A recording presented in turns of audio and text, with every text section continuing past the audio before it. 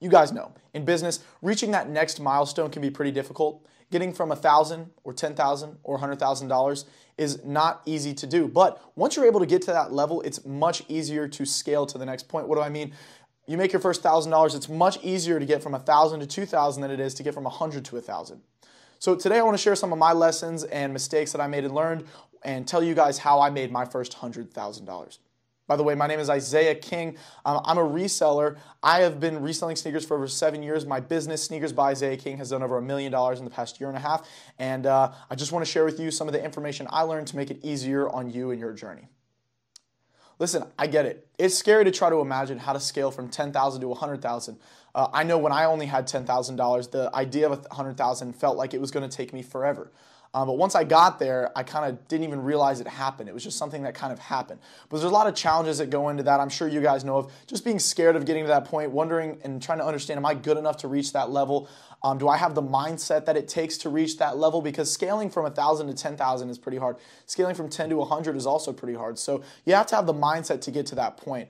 So how did I get there? What's the plan here? What's the framework? So from 14 years old, I started reselling sneakers. I was flipping shoes out of Plato's Closets, Goodwills, stuff like that, Facebook Marketplace. I had a couple $100. Every birthday I'd ask for shoes and then I'd flip them. I'd get in trouble because the shoes I would get for my birthday I would flip.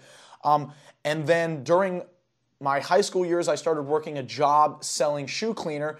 And what I was doing is I was cross-promoting my business while I sold shoe cleaner, making money, putting that money back into the business, funding it, and growing it from there. And then when I turned 18 years old, COVID-19 hit, the world shut down.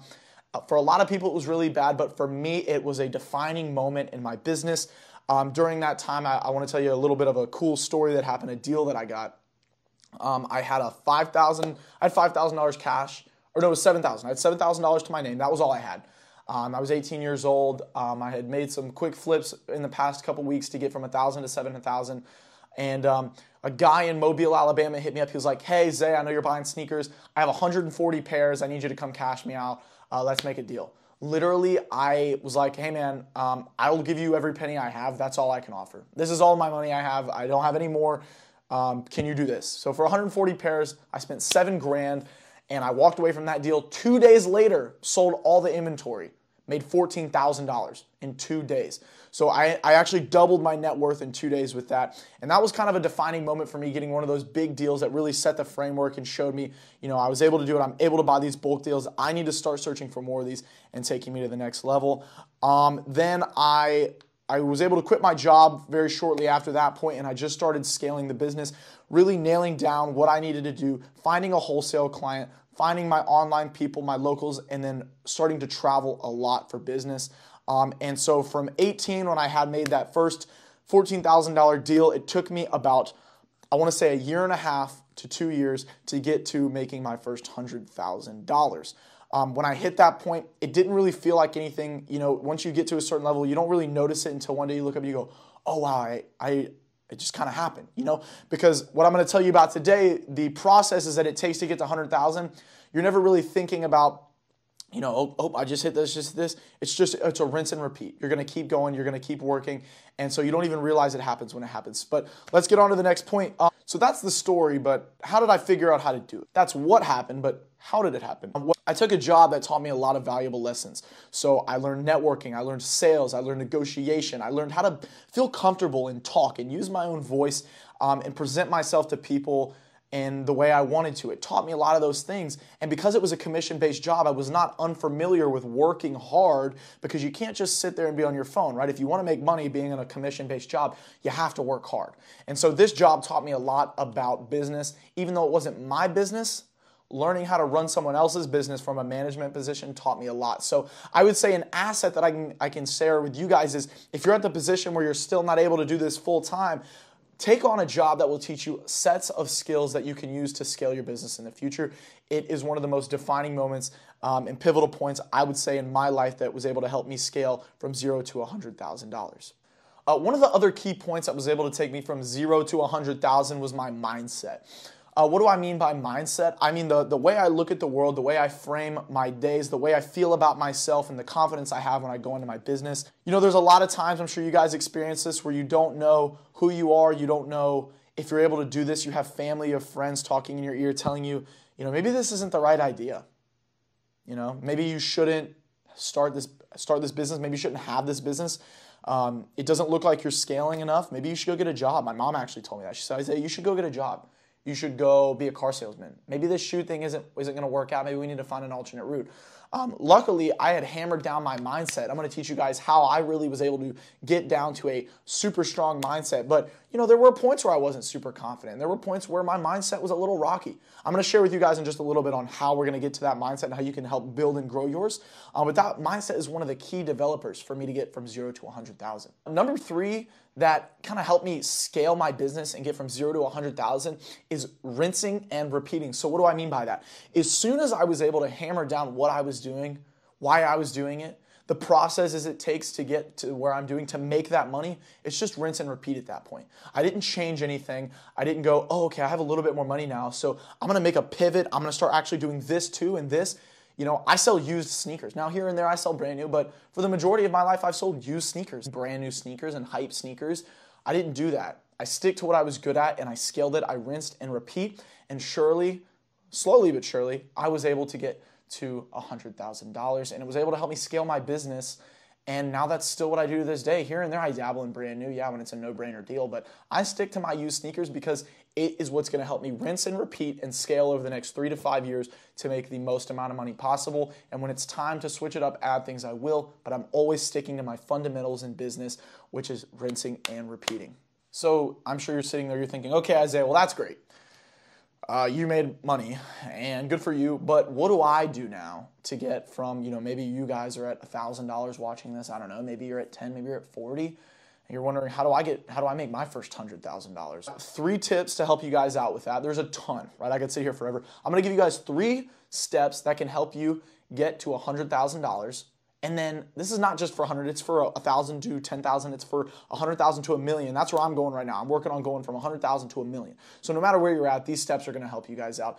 But I'm going to give you 3 things, and then right after that, I'm going to give you guys a bonus that's going to help you out as well. So I talked about it a little bit earlier.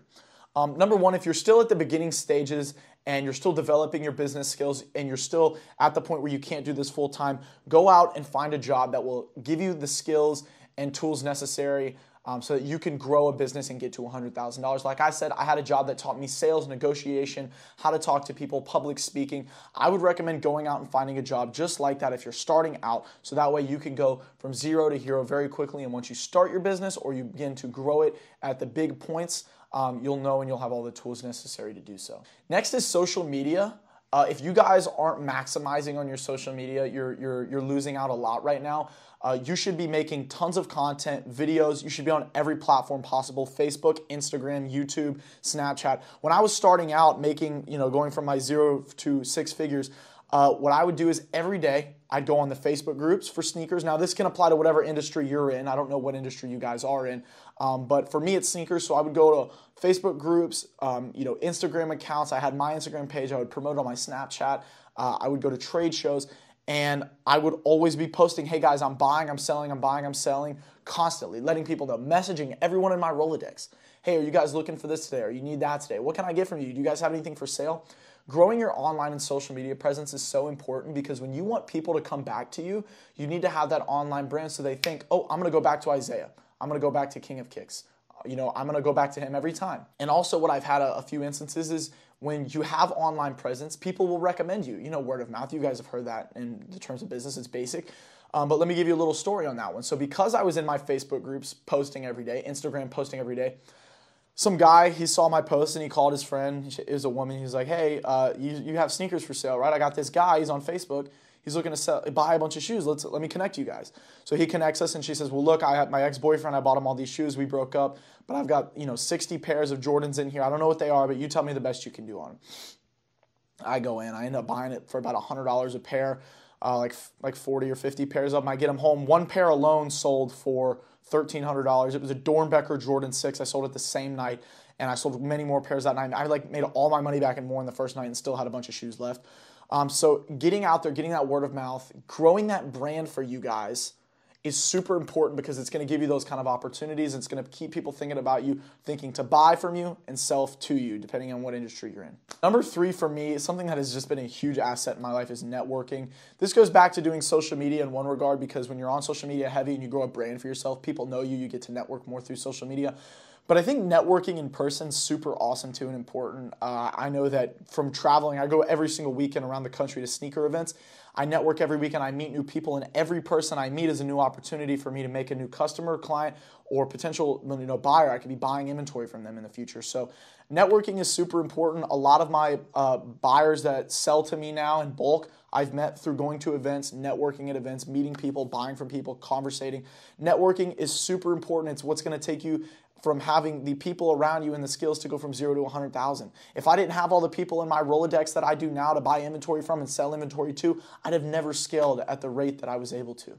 So that's super important. The last thing that I want to tell you guys that's a super important tool, we touched on this a little bit earlier, is your mindset. Mindset is critical. It's super important. What I mean by mindset, I'll run through that again. Knowing and being confident in the fact that you can do this, having the mental toughness and discipline to, even when you don't want to do it, make sure you do it, and always be in a state of scale, whether that be your business or your brain. You're always scaling your business and finding tools to grow it, and you're always scaling your brain, reading books, taking courses, watching YouTube videos, learning from mentors, other people around you that you're networking with. Your mindset's super important.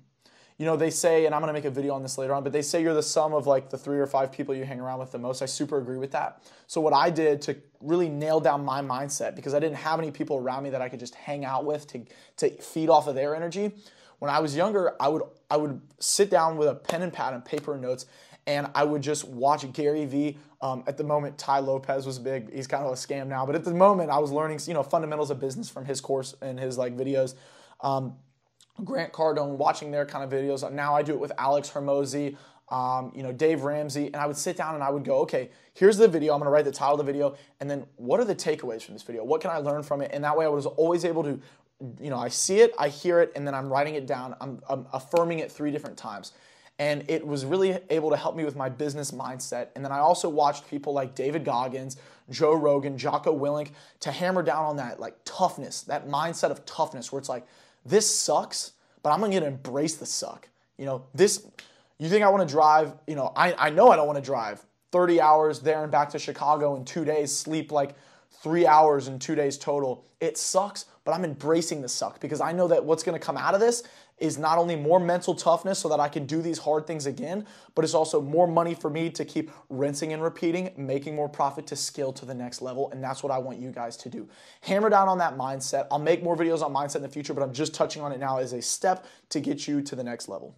And I want to go over a few common mistakes that I made that I don't want you guys to have to make as well. Let's talk about those real quick.